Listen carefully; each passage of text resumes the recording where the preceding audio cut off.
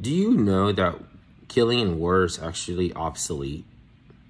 If the basis of all logic is rooted in Christology, you control other nations by sending them some supplies. You know, don't talk about that.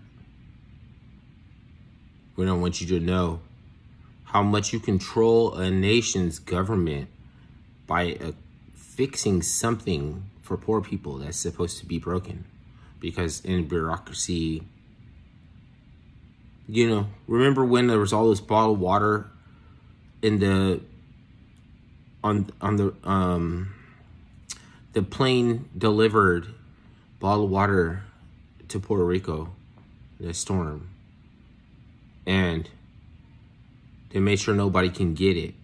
There was no militia that ran roughshod and captured all of those relief supplies. It was one of our politicians, because Puerto Rico is a territory, so it was one of the American politicians who seized the bottled water, almost like a Janjaweed militia. And she said that because there was political capital that she felt was supposed to be earmarked or supposed to go for her administration or campaign or whatever, she didn't want to share. It's not like she didn't want people to get water. She didn't want people to get water and not know that it was that she helped. So you need a germ scare for people to believe they're essential. People who listen and don't offer solutions, but like Kaiser Soze, they have to be needed. You have to always need them. You can't kill me, you can't kill me, you need me, you need me. But just the same way that a flag blows around in the wind, if you put a smiley face on one side, and the other side flips over, and it's a mean, vapid, emotional vampire who's trying to placate and cudgel and do everything up their sleeve. Every trick up their sleeve. Base is just because, like, we got to make sure these people don't get the wrong impression or idea about us. Why not? You're just not interesting like anybody else. Narcissistic, like Vox Day, who feels like he can pretty much beat up anybody down to the up above the age of 15. Why stop there, Vox? There's probably somebody younger than 15 who can beat you up. So you can beat up 80% of the population of men down to the age of 15. I bet you can go a little bit lower, and there's still a population that can whoop Vox Day's ass, even though he's so eclectic, interesting, and, you know, like, he has to be, like, people don't understand how dope that his perspectives are, and his views and takes and talking points, toast points, actually. He makes good toast points. I don't know why he doesn't know how fucking fly that it is, that he would want to be one of his orbitals. So, you know what it is? He just talks he doesn't talk like an off-board motor. If you were talking like Yamaha, really fast, if you're just like, then you have orbiters. You talk fast and you must have intelligence.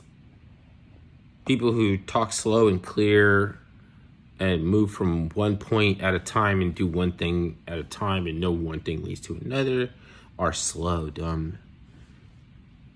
And they don't like... Like,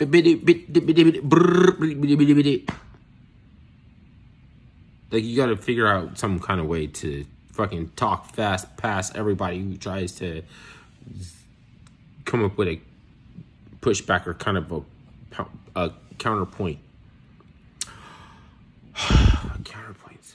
Fuck those things up fast. They can be like and be fucking over, like a speedboat that just hit a wave and just sail on. Just way out there, quick before anybody can reel it in. All right, we must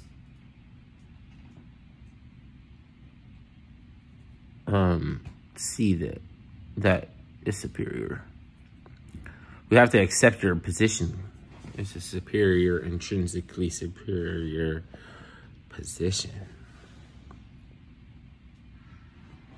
Because you talk fast. And because you have that streak of confusing purple hair or something. You watched another man fuck your girlfriend. You don't have the balls to suck a cock because you haven't sat back and watched another man bang slapping cheeks of your girlfriend, wife. Does this sound like some type of superior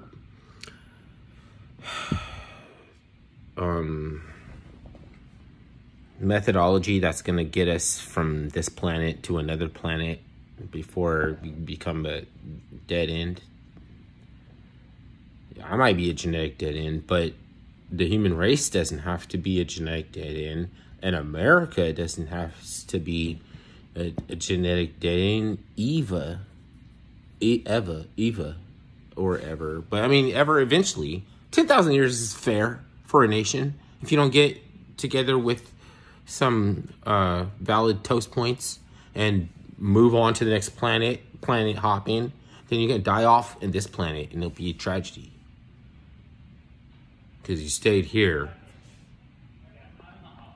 I'm not suggesting rockets either are going to be, because you know what it is that at some point before us, people try to project their consciousness. Now we try to elevate man to the level of God so we can make statues and shit. If that doesn't work, and you kind of go back and wonder what they tried to do before, and is that possible? There's a trade-off. You're dismissive of the other one. So if you are like the pre-Diluvian Typhonians who try to project their consciousness out to the universe, then you know that the shit to come is a bunch of bullocks. They want to elevate man to the level of God, and they make statues, or they can name a street after them. That ain't gonna work. You're gonna be stuck on this planet.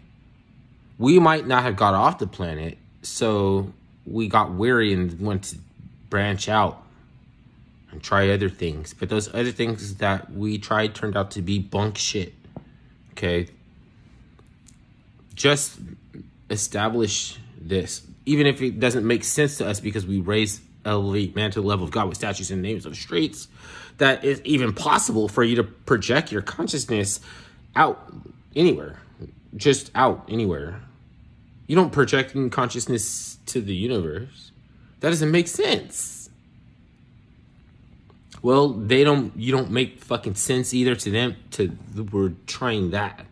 Like, how are you going to stop this to try to do that way? And just because that's true doesn't mean that you should get mad and start trying to topple statues and lash out and trying to strike out against the municipality. No, here's the thing, is that even though I'm saying this, is that I'm guilty that I just try to do that. I used to hold a sign. Try to hold your sign. And push the sign over to other people with the sign. And fucking, I was part of that. So I'm. It's kind of like, it's weird. It feels funny weird for me to tell somebody else. It's just up to you in the long run what you think is a better, efficient use of your energy. And people who hold a sign and push over other people and smash windows, they can't imagine that there's another way or a different, I don't know, that there's another dimension to this shit or something. It's like a dynamic or something. Yeah. That there's other wavelengths and there's like planes of existence, or different planes.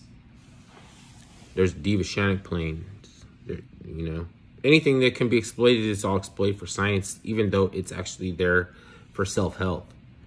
At some point, like, sort of steady self-help or something, it'll get diverted because there's a use that works out and it actually helps out in transhumanist industrialization or egalitarian idealists, like trying to captivate the, trying to get the hearts and the minds. When is ever hearts and minds important? If you're just a guy doing your thing, that's excellent. You don't need to worry about fucking hearts and minds. But there's some, like, people can't, there's certain people that are not specifically supposed to get off of this idea of hearts and minds. Waiting for them, that's going to be a thing. And they have funding so that you can't ignore it, even if it's just for them.